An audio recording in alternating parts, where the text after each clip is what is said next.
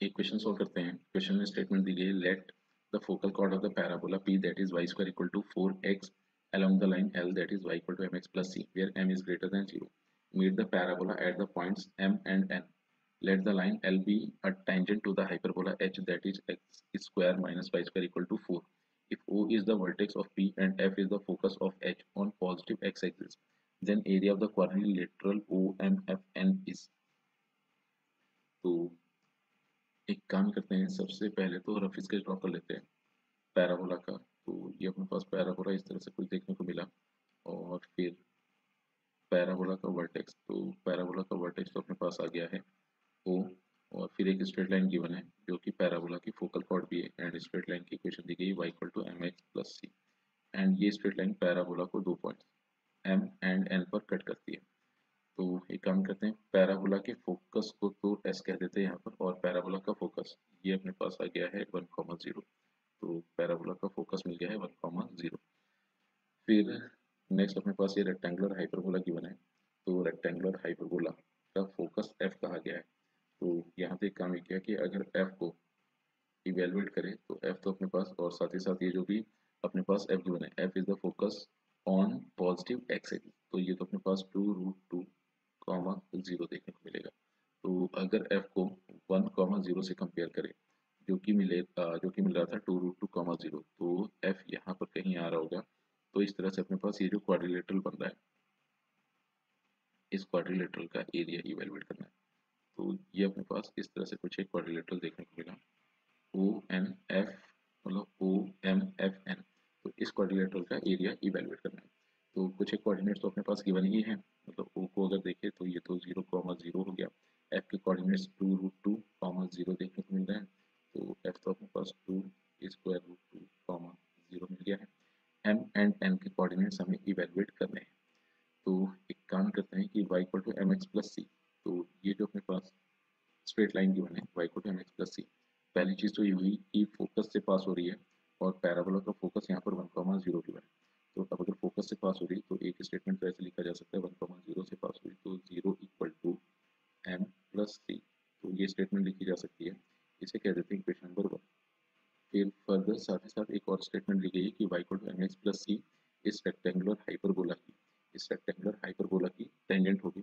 तो condition of tangency का अगर यूज किया जाए तो सी इज इक्वल टू, ये तो अपने पास आ गया plus minus square root of A square M square minus का बी स्क्वायर टाइप।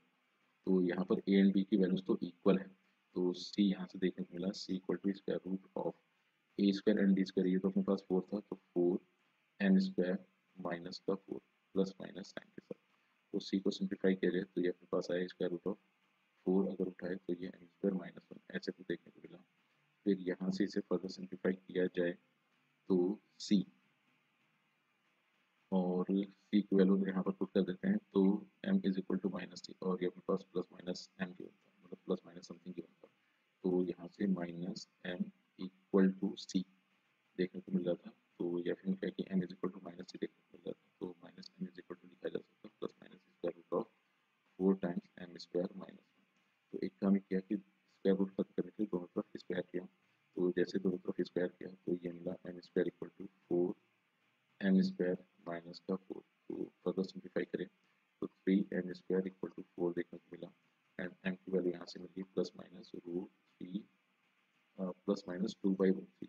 तो एम की वैल्यू यहाँ से मिल गई है प्लस माइनस 2/√3। और क्वेश्चन में पहले कमेंट किया गया है कि m इज ग्रेटर देन 0। तो m की वैल्यू यहाँ से आ गई है 2/√3, और c की वैल्यू अगर देखें तो c की वैल्यू माइनस m के इक्वल गिवन थी, तो ये आ गई अपने पास c इक्वल टू माइनस 2/√3। तो इस तरह से अपने पास m एंड c की वैल्यूज आ गई है, एंड लाइन की इक्वेशन दी गई थी y equal to M x plus सी। तो यहाँ से लाइन की इक्वेशन को लिखा जा सकता है y equal to 2/√3 x minus 2/√3। तो फर्दर इसे सिंप्लीफाई किया जाए, या फिर एक काम करते हैं कि पैराबोला गिवन था y square equal to 4x, तो इन दोनों का point of intersection he M N देखने को मिल रहा है। तो एक काम तो ये कर लेते हैं कि इन दोनों को साइमल्टेनियसली सॉल्व करके देख लेते हैं। तो y स्क्वायर तो अपने पास आ गया 2/√3 x माइनस का 2/√3 स्क्वायर इक्वल टू 4x,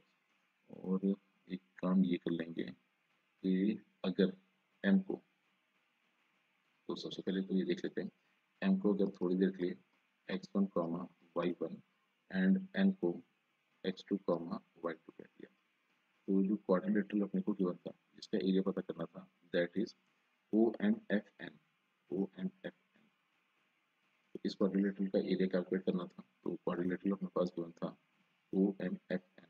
तो O दैट इज 0,0, m के कोऑर्डिनेट्स अपने पास x1 y1 गिवन है, f के कोऑर्डिनेट्स 2√2 0 गिवन है एंड n के कोऑर्डिनेट्स x2 y2 गिवन है। तो क्वाड्रिलेटरल का एरिया 1/2 टाइम्स, एक काम करते हैं, ये तो अपने पास x1 y1 की तरह बिहेव करेगा, मतलब ये अपने पास आया 0 0 x1 y1 फिर 2√2 0 x2 y2 एंड फाइनली 0 0। तो जो भी क्वाड्रिलेटरल गिवन है उसका एरिया तो अपने पास आ गया 1/2 times mod of 0 into y1 and 0 into x1, तो ये तो अपने पास 0 हो गया, फिर x1 into 0 and y1 into 2√2, तो y1 into 2√2 ये देखने को मिला, फिर प्लस ये 2√2 y2 2√2 y2 एंड 0, फिर फाइनली सारी की सारी क्वांटिटीज अपने पास आ गई हैं 0। तो फिर से एक बार इसको लिख लेते हैं और यहाँ पर ये माइनस देखने को मिलेगा। तो यहाँ से फर्दर देखा जाए तो जो अपने पास क्वाड्रिलेटरल का एरिया मिल रहा है, जो भी अपने पास क्वाड्रिलेटरल का एरिया मिल रहा है, इनफैक्ट ये माइनस एंड ये प्लस हो जाएगा, तो जो भी क्वाड्रिलेटरल का एरिया देखने को मिल रहा है वो अपने पास कुछ इस फॉर्म में मिल गया। और एक काम किया 2√2 जैसे ही मॉड के बाहर कॉमन किया तो 2√2/2, तो ये अपने पास आ गया √2, फिर मॉड में y2 माइनस y1, तो √2 टाइम्स y2 माइनस y1 इसकी वैल्यू चाहिए, और इसकी वैल्यू जैसे ही मिली तो अल्टीमेटली गिवन क्वाड्रिलेटरल का एरिया लिखा जा सकता है। तो एरिया लिखने के लिए इस लैडर मेथड का इस्तेमाल किया, तो OMFN इस क्वाड्रिलेटरल का एरिया लिखना था, तो 0 0 x1 y1 2√2 0 x2 y2 and 0 0 इस तरह से लिखा। तो ये तो अपने पास 0 into y1 0 हो गया, 0 into x2 ये 0 हो गया था, फिर x1 into 0 तो ये तो अपने पास 0 हो गया था, देन माइनस अपने पास y1 into 2√2 देखने को मिला, फिर प्लस 2√2 into y2 देखने को मिला, फिर माइनस का x2 into 0 वो भी 0 हो गया, फिर x2 0 एंड y2 0, तो एंड रिजल्ट अपने पास आया √2 टाइम्स y2 माइनस y1।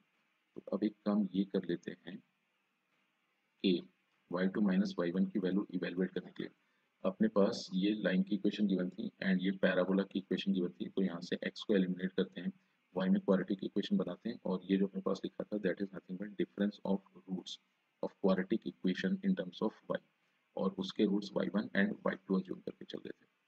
तो अब इसे इस तरह से मैनिपुलेट किया जा सकता है, तो सिंपली x की वैल्यू अगर यहाँ से उठाएं एंड यहाँ पर पुट करें तो जो भी क्वाड्रेटिक इक्वेशन y के फॉर्म में देखने को मिलेगी that will be y square equal to, और ये आ गया अपने पास 4 टाइम्स, और x यहाँ से देखने को मिलेगा y प्लस और इनफैक्ट √3y, तो y √3 एंड प्लस 2, और डिवीजन में भी आ जाएगा यहाँ पर 2, तो ये कुछ ऐसे देखने को मिला, 2 से इसको डिवाइड कर दिया, फिर y square equal to 2√3y and plus का 4, तो यहाँ से मिला y स्क्वायर माइनस का 2√3y माइनस 4 इक्वल टू 0। अब इसके रूट्स अगर y1 y2 है तो डिफरेंस ऑफ रूट्स का मॉड, तो ये अपने पास हो जाएगा square root of d divided by a, d यहाँ पर था discriminant that is square root of b square, तो y square minus 2√3y minus 4, इसको मतलब इसके डिस्क्रिमिनेंट को कैलकुलेट करें तो b स्क्वायर, तो 4 3 12 और माइनस 4ac प्लस का 16, और a की वैल्यू यहाँ पर 1 की बने, तो ये ऐसे कुछ देखने को मिला, और 16 प्लस 12 ये आ गया स्क्वायर रूट ऑफ 28। तो फर्दर सिंप्लीफाई करें तो जो क्वाड्रिलेटरल का एरिया मिल रहा है that is √2 into square root of 28, तो फर्दर इसको सिंप्लीफाई करें तो 4 7 जा तो 2√14, तो क्वाड्रिलेटरल का एरिया ये देखने को मिला दैट इज 2√14। तो इस हिसाब से देखें तो जो क्वेश्चन अपने पास गिवन है क्वाड्रिलेटरल का एरिया 2√14